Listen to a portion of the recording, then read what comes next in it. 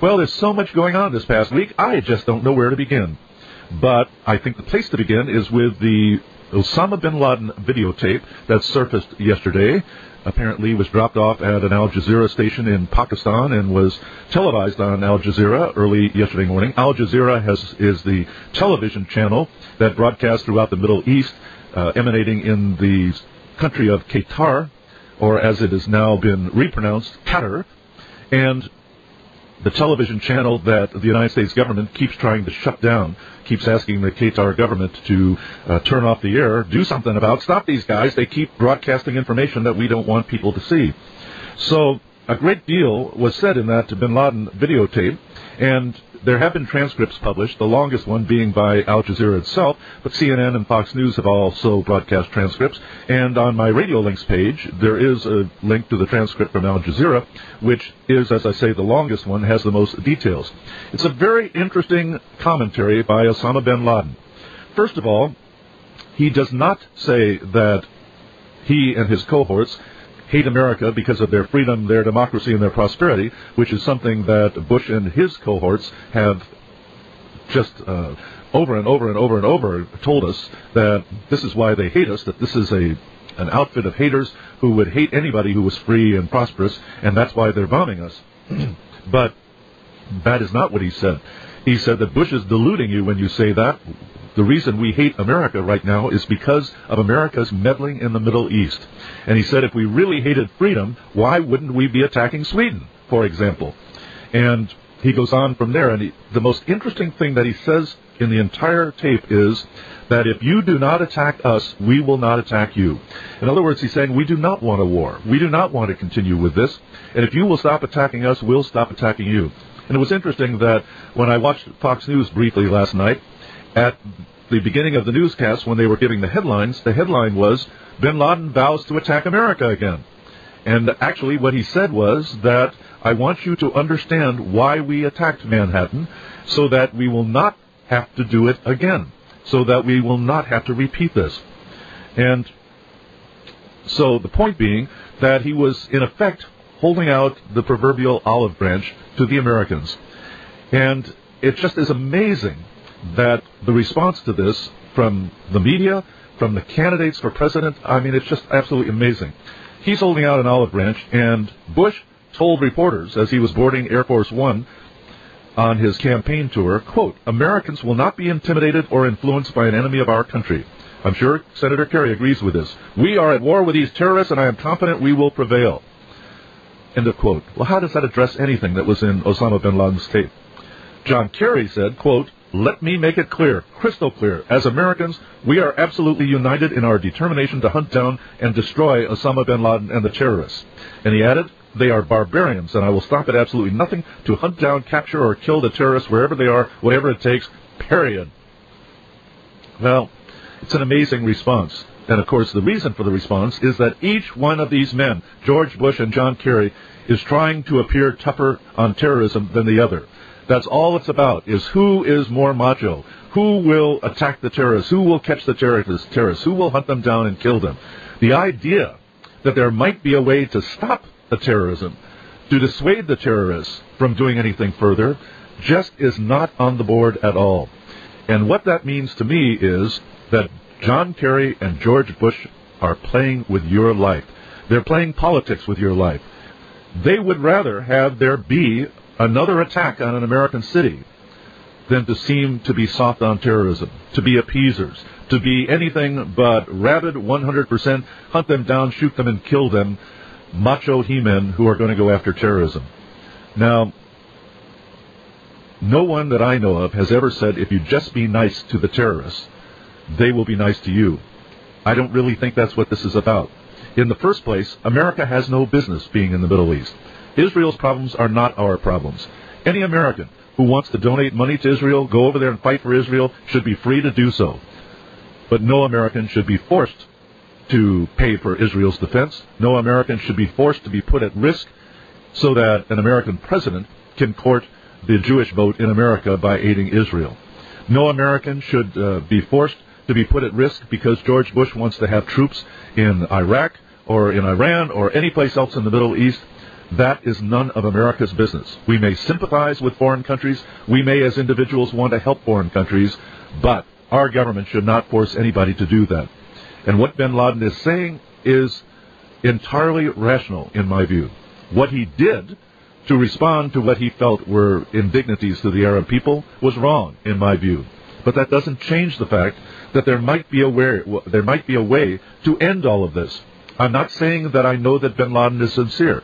I'm not saying that I know that he would keep his word. I'm not saying any of these things. But to reject it all out of hand just to play politics a few days before the election is unconscionable, in my view. We were talking about the bin Laden tape and the fact that he was saying that if America will not attack him, and actually he said not attack us, I think he meant the countries of the Middle East, then they would not attack us. And he pointed out that they have never attacked any country that has not been involved in attacks on the Middle East.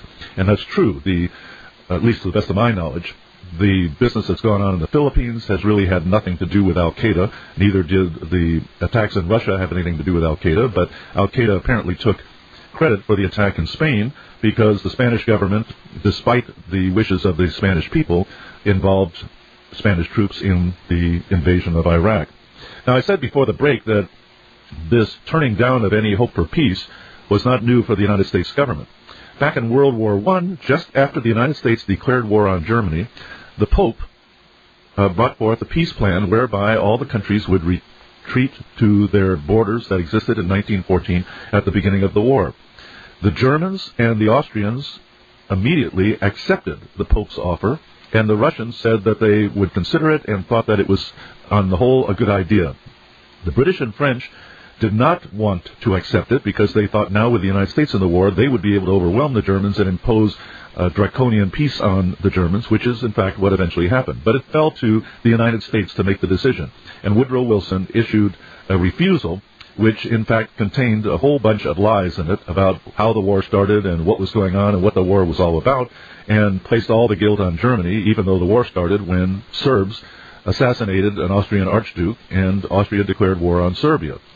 So anyway, that was the first time, to the best of my knowledge, that an American president has refused to consider the possibility of peace. The second was during World War II, when Franklin Roosevelt suddenly got this great idea that the slogan of the war would be unconditional surrender.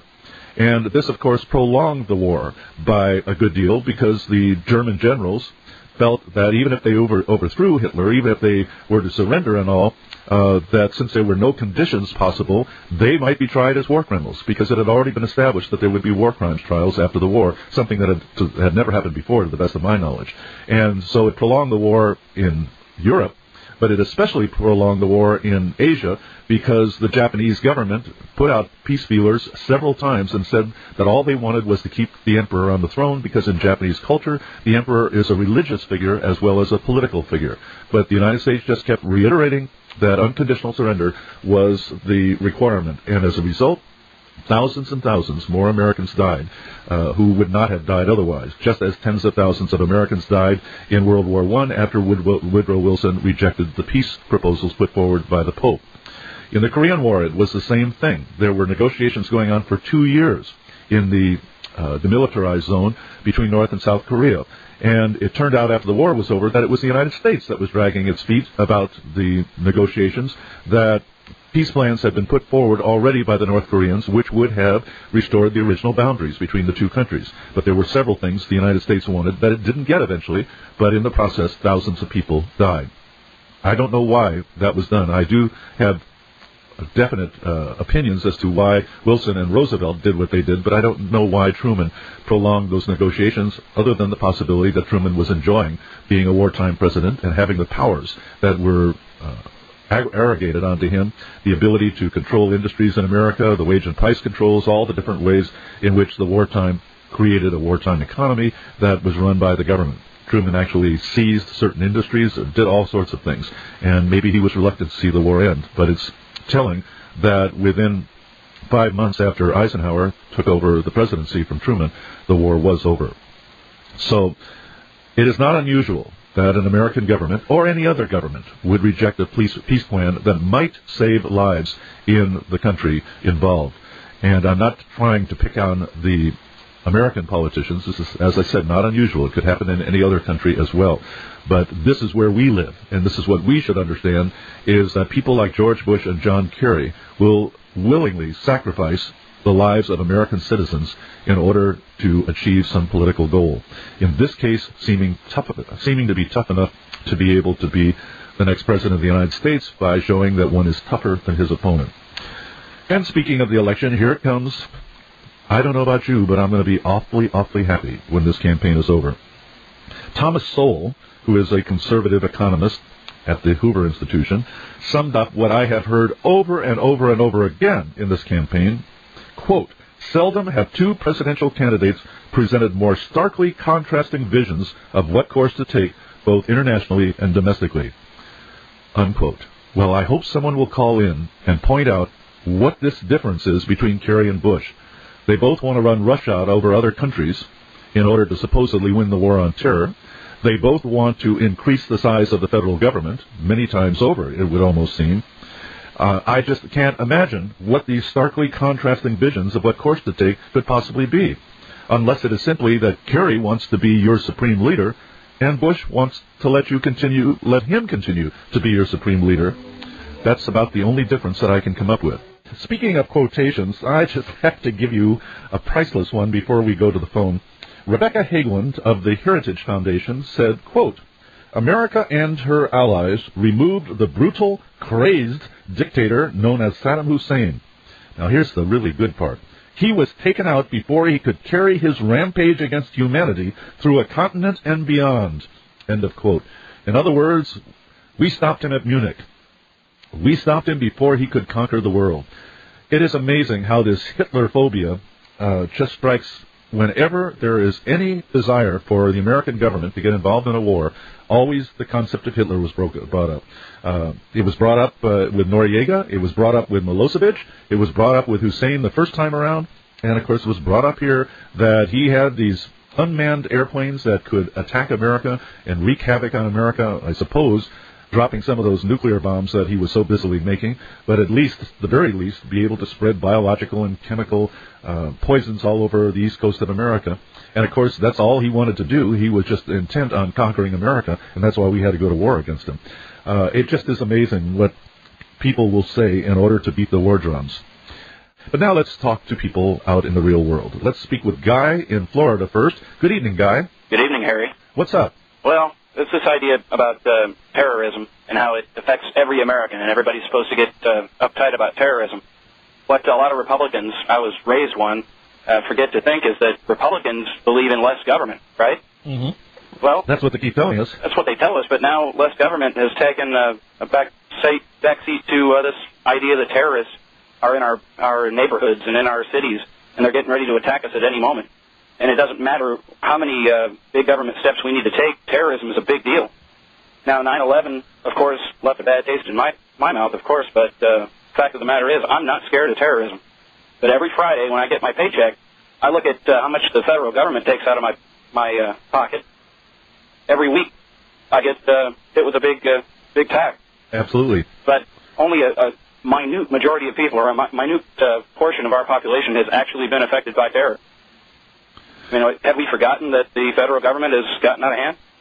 Well, the federal government is the number one purveyor of force in this country. There's no question about that it uses force to take money from us. It uses force to tell businesses how it shall operate. It uses force to decide how much we will donate to what projects.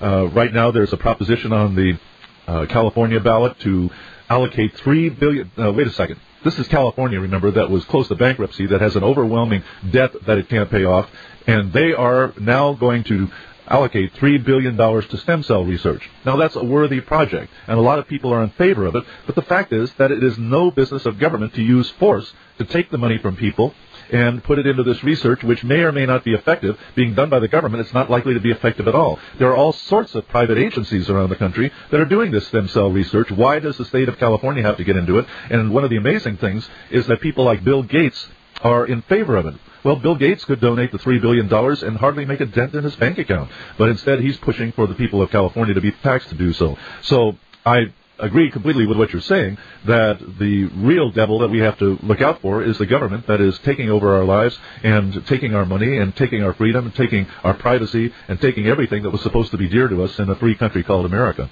Given the similarities you see between Bush and Kerry in saying Bush wants to fight the war on terror, Kerry wants to fight the war on terror, is this just a diversion to the real push in this country for less government? I think that the Republicans in the past have pushed for less government. It never happens, of course, but they've always been there to say that we're for less government. But if in their heart of hearts they're for more government, do you see the anti-terrorist movement as a way to divert our attention away from that?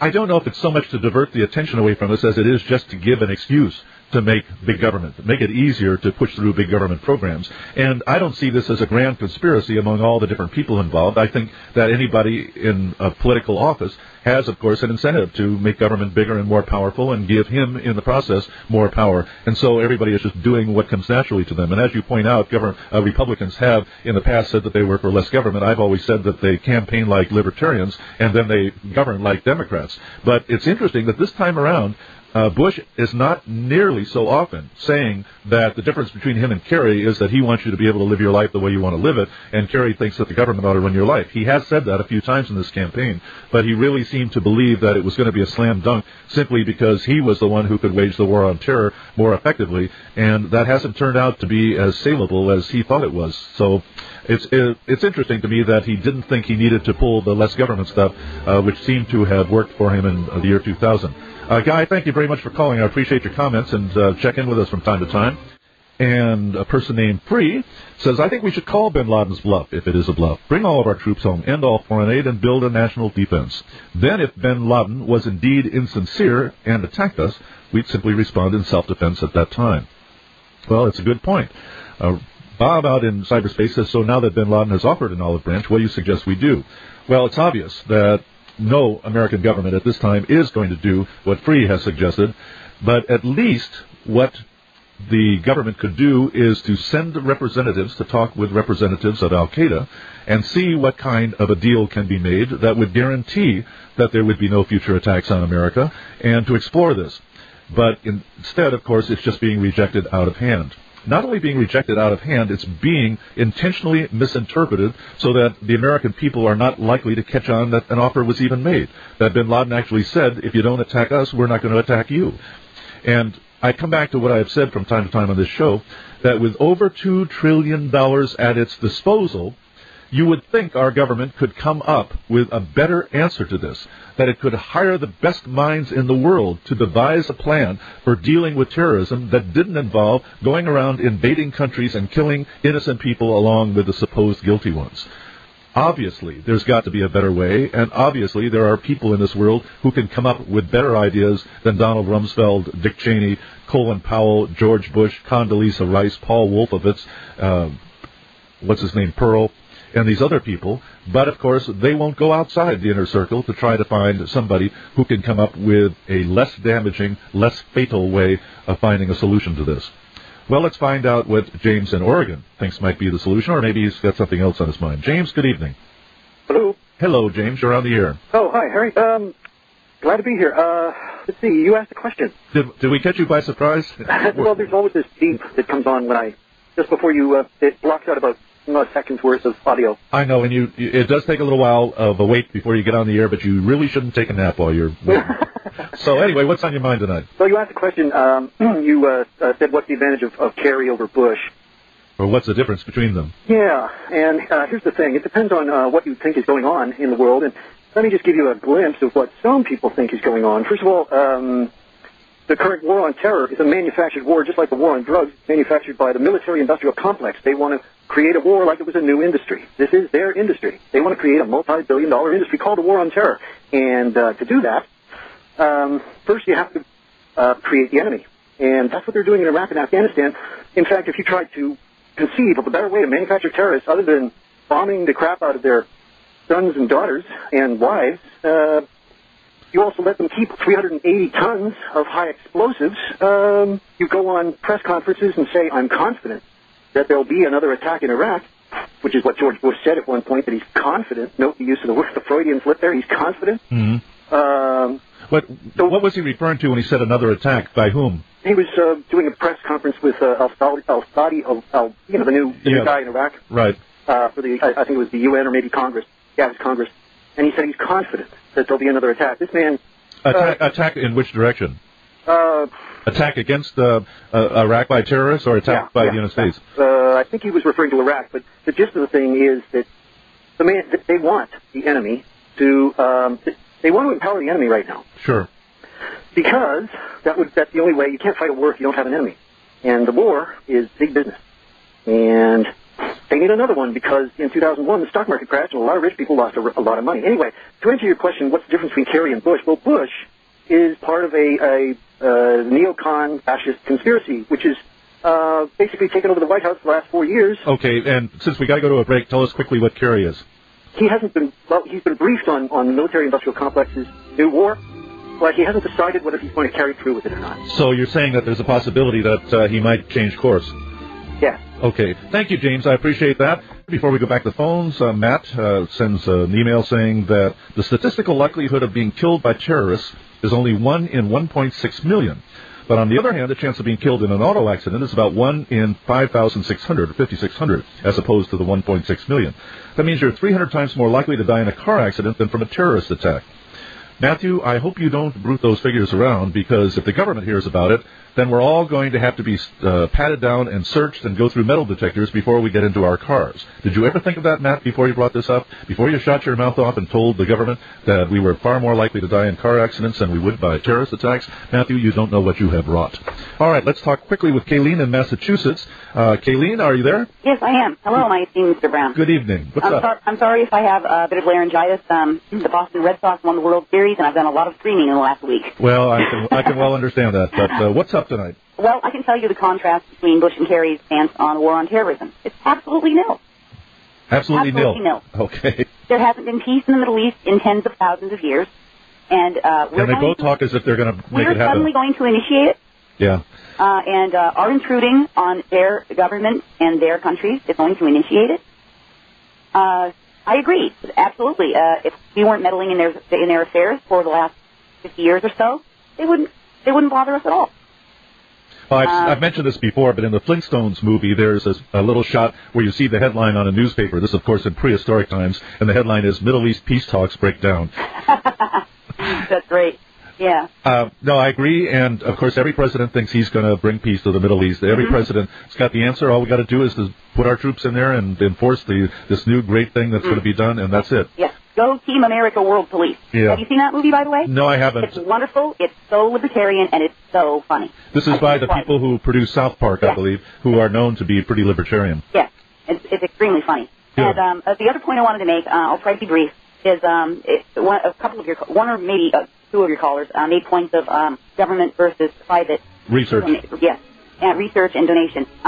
Just a personal anecdote was I gave $10 and bought a little pocket calendar from a coworker of mine who was selling them for her church, who does wonderful things for charity. And isn't it amazing how much charity can do when the government is not involved? Of course. Thanks so much, Kayleen. And before we go back to phones, I want to remind you that 2 days ago was an important anniversary, not just my wife's birthday, which makes it important in its own right, but also because it was the anniversary of the Statue of Liberty, the unveiling of the Statue of Liberty in New York Harbor on October 28, 1886. And unfortunately, most people are unaware of the statue's background. As I've said before on this show, it was a gift from the French people who voluntarily donated the money to build the statue, send it across the Atlantic to the American people, who then voluntarily donated the money to create a pedestal for it and erect it in New York Harbor. And it was a sense of appreciation by the French people for the fact that there was one country in the world that was truly free in their eyes, a place where nobody asked for your papers, nobody fastened a number on you, nobody extorted a percentage of your income as the price of getting a job, and where you were free to pursue the life that you'd always dreamed of without the government setting the rules and telling you what you must do and what you can't do. And more than anything else, perhaps, it was a country that welcomed people from all over the world, refugees, immigrants, people who were downtrodden in their own countries, and it didn't matter whether they were rich or poor. If they could just somehow get on a boat and come to America, they would be welcomed. America wasn't afraid of immigrants then. It doesn't mean there wasn't any prejudices. Of course, there are always prejudices. It's part of human nature. But people were not afraid of immigrants because they recognized that any immigrant was going to add something to the country. He was going to provide a service or product or whatever it might be, even just as an employee someplace. He was going to make more things available than were available before. A free country has nothing to fear from people coming in or going out. It is the welfare state that is scared to death of every rich person who can get in, and every poor person who can get in and every rich person who can get out. And so when Emma Lazarus wrote those lovely words that are inscribed on the base of the statue, they made sense to people everywhere. And they made sense because the statue was facing outward to the world, holding her lamp up high. And the statue, Lady Liberty, said, "Give me your tired, your poor, your huddled masses yearning to breathe free, the wretched refuse of your teeming shore. Send these, the homeless, the tempest-tossed, to me. I lit my lamp beside the golden door." That's the America we once had, the beacon of liberty, providing light and hope and inspiration to the entire world. The America we have forsaken for a mess of tasteless pottage. And, of course, that is the America we should have. And, like you, I am determined that that is the America we will have again. Well, let's talk now with Roger in Clymer, New York. Good evening, Roger. Sorry to keep you waiting so long. Oh, thanks, Harry. I just want you to know that I just want to make a comment. I believe that you made a slight mistake in your broadcast tonight. I never make mistakes. Like George Bush, I just can't think of a single mistake I've made in my life. Well, yeah, yes, I want you to know that you were sitting there saying that John Kerry or George W. Bush want to increase the federal government size. But haven't they already done it? I mean, we got the Patriot Act, we got the No Child Left Behind law, we got the Medicare drug bill, we got the war in Iraq and Afghanistan, I mean, all these things, I mean, they're increasing the size and scope of government as we speak. I mean, so you're saying I shouldn't have put it in the future tense? Yeah, they've already done it. That is true.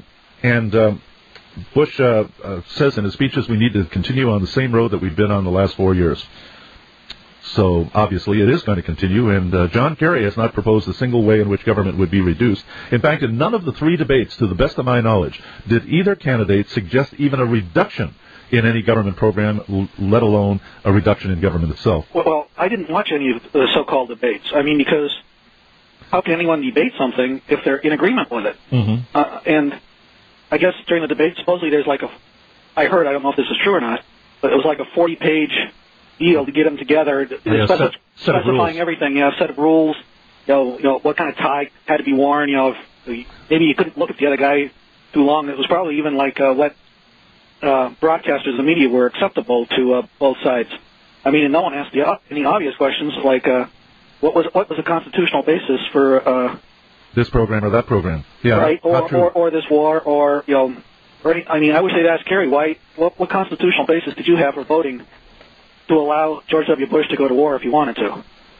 For that vote for the war in Iraq. I mean, the Senate gave up its authority to do so. I mean, why would you want to do that?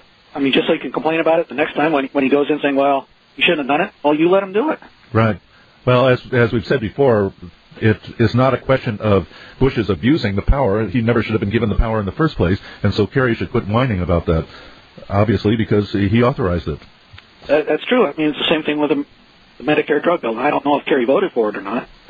Well, it was for more government, wasn't it? Well, have you noticed that the cost of the drugs has gone down, hasn't it?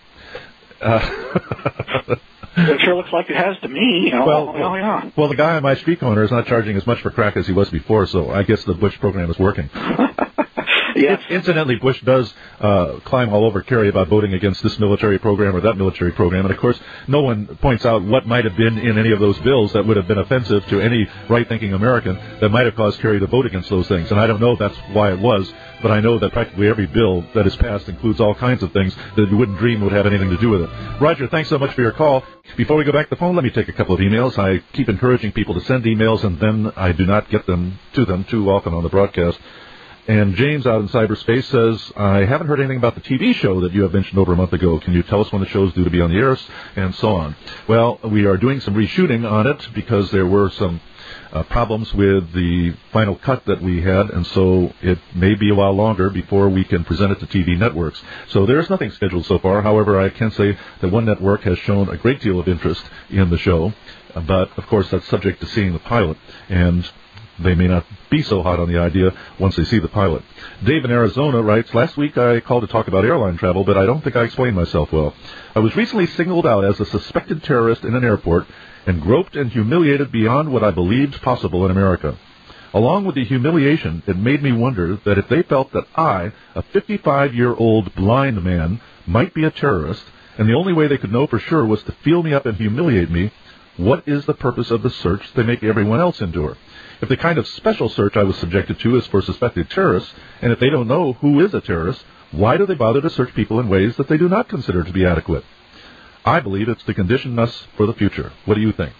Well, I don't think it's a conspiracy moving towards big government and that there are a whole bunch of people in a dark room somewhere that make up all these plans.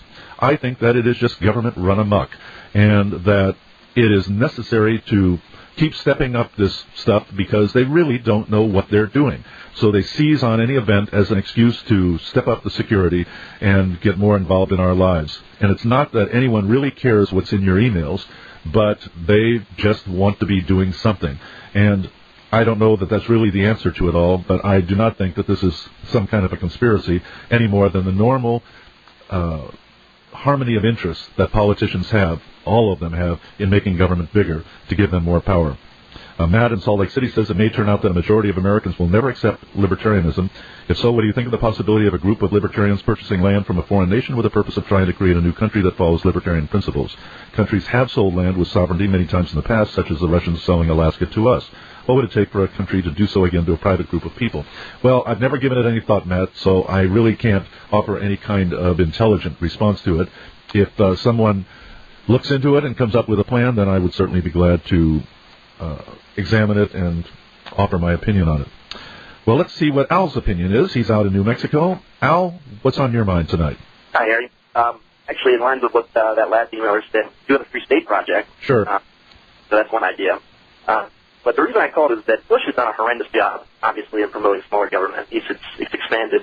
You wrote in a recent article faster than Clinton's time, and Kerry's rhetoric is nothing but government. So because neither candidates for smaller government, that's why I voted for Bednarik. My question is, which of these two do you think is going to do less damage to individual freedom? I don't think that there's any way to know.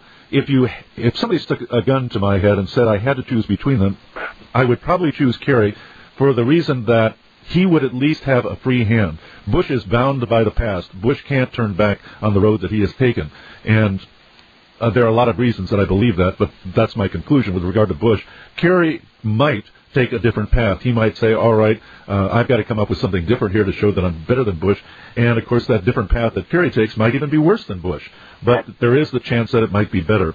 And well, he's contending with a Republican Congress, which is encouraging, because that way they'll gridlock each other into doing less damage. Yes, that's very true, and that may be the reason that government grew more slowly under Clinton than it did under Bush. And, of course, we know that a lot of these Republican leaders in Congress and outside of Congress, I mean, people like Sean Hannity and Rush Limbaugh and so on, would have been all over a Democratic president doing some of the things that Bush has done. Right. They would have really been criticizing him, and Kerry's election might bring back some of that criticism from influential people.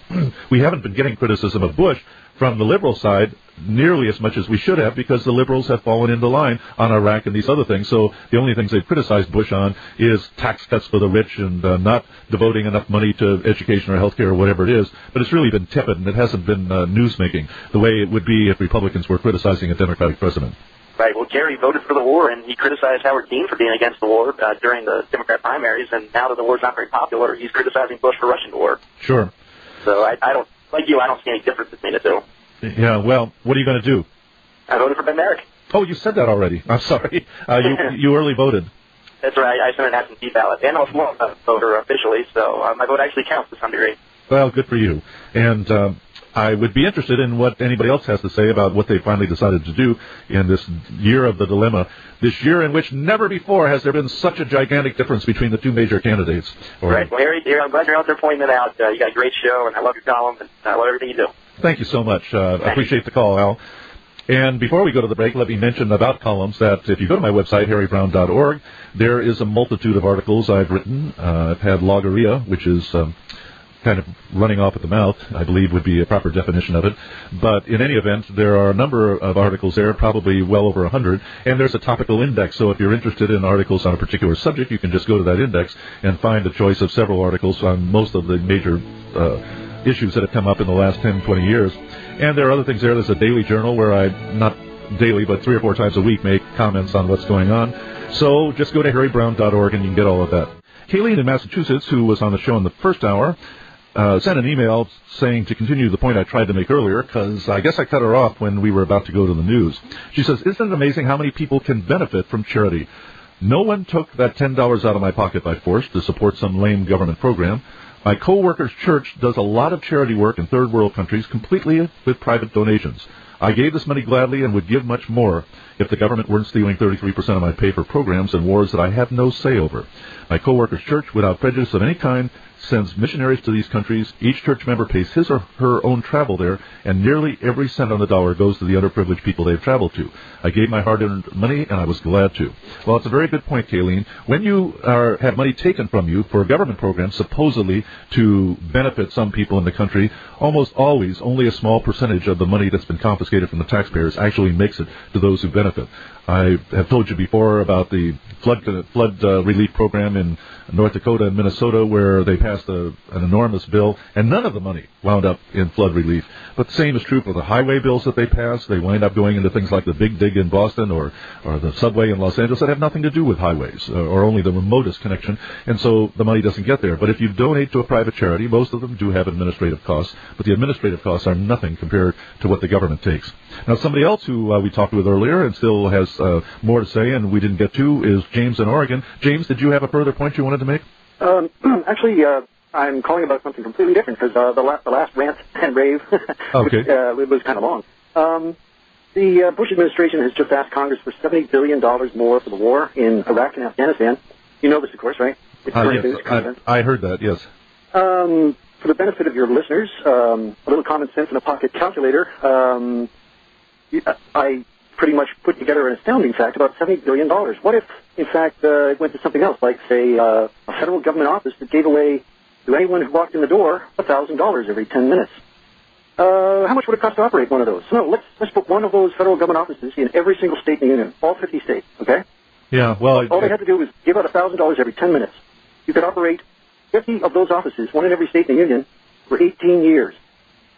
Well, you could give out 70 million of those $1,000 checks, and that would be almost one for every family in America. It would be close to it. But imagine an office that gave away $1,000 every 10 minutes to whoever showed up. Yes. You could do that for 18 years in every state in the union with that $70 billion.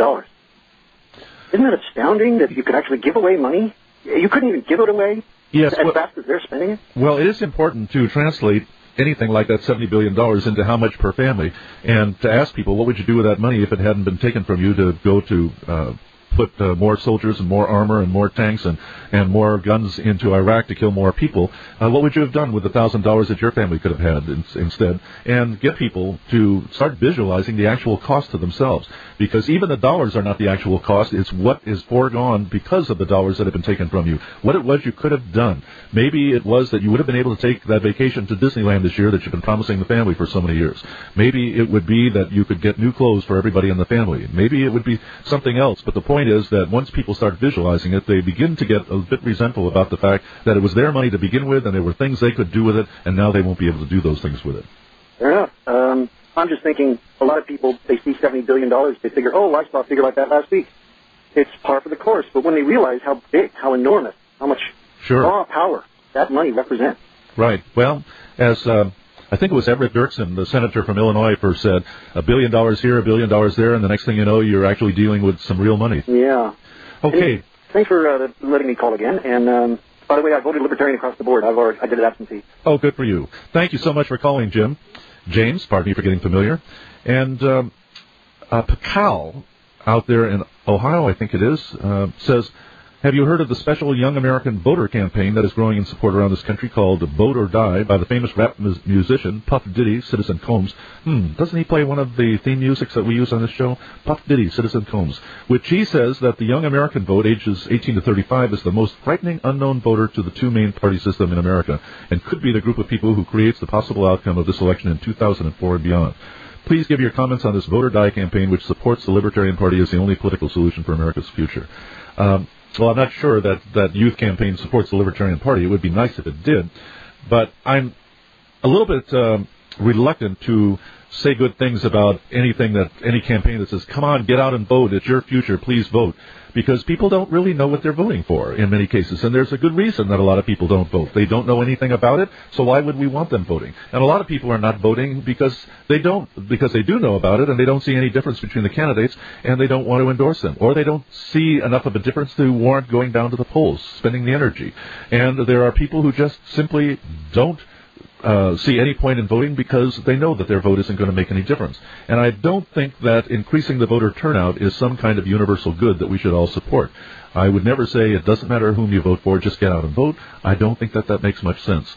I think that you should vote if you think that it is going to make a difference in the sense that your vote is going to register some kind of opinion. And that's why I say I think you should either vote Libertarian or not vote at all. And as I've said before, not voting is no sin. You have no duty, no obligation to vote, not if this is supposed to be a free country. We have an email from Pierre, who is an American in Canada. He says, in response to the gentleman proposing the foundation of a new libertarian nation, there have been several attempts to do so in recent history. That's right, there was one attempt in the Pacific, I believe it was in the New Hebrides Islands, and I cannot remember the name of the island, but eventually the nearby government came and just simply by force ejected the libertarians who were trying to set up a new country there. They had, I believe, bought the island, and yet they were not able to defend it. Pierre goes on to say, given that countries go to battle over seemingly worthless pieces of land all the time, from the Gaza Strip to the Falklands, I think it would take a tremendous amount of money to accomplish this. And as I said, he's right about that, because the people were not able to defend themselves on that Pacific island. They would need a lot of money to build the kind of defenses necessary. Pierre goes on to say, furthermore, why should we libertarians have to leave our home countries? It would be too beneficial to authoritarian states to have a mass exodus of freedom-loving people from quasi-free countries. Well, as far as why should we have to leave, we may have a right to stay here and be free, but reality is telling us that that right is not being respected. I believe it was the philosopher Max Stirner who said, having the right is a wonderful thing, but a little bit of might is a lot more effective. And Pierre goes on to say, a real libertarian country, however, would also perhaps be too competitive and thus very threatening to the rest of the world. If you doubt that, look at what has happened to many offshore tax havens like the Bahamas, Bermuda, and so forth, all of whom have been pressured into sharing information with the U.S. government. So true, so true. If I were going to try to form a libertarian country somewhere else, I would not put it in the position of trying to attract capital from the U.S. as a tax haven, because, as Pierre points out, that's a sure way to get the government of the United States after you.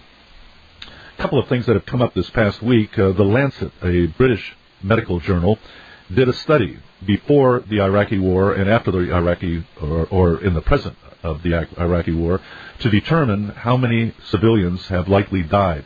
We've heard estimates of 10,000 and sometimes more than that, but the Lancet came up with the astounding figure that they believe around 100,000 people have died, civilians.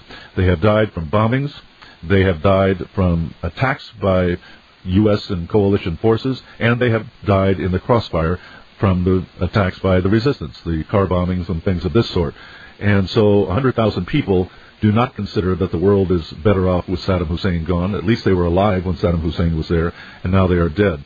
And they did the study rather carefully, and it has been peer-reviewed, because the Lancet is a medical journal that deals in new proposals and peer review of those proposals, new studies, I should say, rather than proposals. So it's interesting that they've come up with a figure that large. Most of the evidence that's been given that the world is better off with Saddam Hussein gone has failed to add up if you really look at it closely. They talk about the torture and so on. Well, that's what happened at Abu Ghraib and other prisons in Iraq once the Americans took over. They talk about the mass graves, but nobody really has identified who's in those mass graves. Are they Iraqi citizens that were killed willy-nilly by the Hussein regime, and there were so many of them, they couldn't put them in individual graves, they had to dump them in large pits? Or perhaps they may be soldiers from the Gulf War. We know that at the end of the Gulf War, towards the end of the Gulf War, that American troops used bulldozers to simply plow the bodies of Iraqi soldiers into large pits and cover them over. So some of those mass graves may be people that were killed by coalition forces in the first Gulf War. Some of the mass graves may also be made up of soldiers who died in the war with Iran. They may be Iranian soldiers, they may be Iraqi soldiers. Some of them may be Kurds who were caught in the crossfire between Iraqis and Iranis. So we just simply do not know who were in those mass graves, but it's a wonderful thing to just toss off the statement that there were mass graves in Iraq. There have been mass graves in most every war that has occurred, because it is just not up to an invading army to stop and dig individual graves for all the people that are killed in the invasion. Dave sends an email asking if I'll post the link about the civilians dying in Iraq. Yes, I will. It'll be on there just shortly after the end of the broadcast. You can go to my website, harrybrown.org, and right at the top of the homepage, you'll see a link to the Radio Links page where there are articles and websites mentioned on the broadcast. There are also 2 articles linked there regarding the Statue of Liberty and the background on it.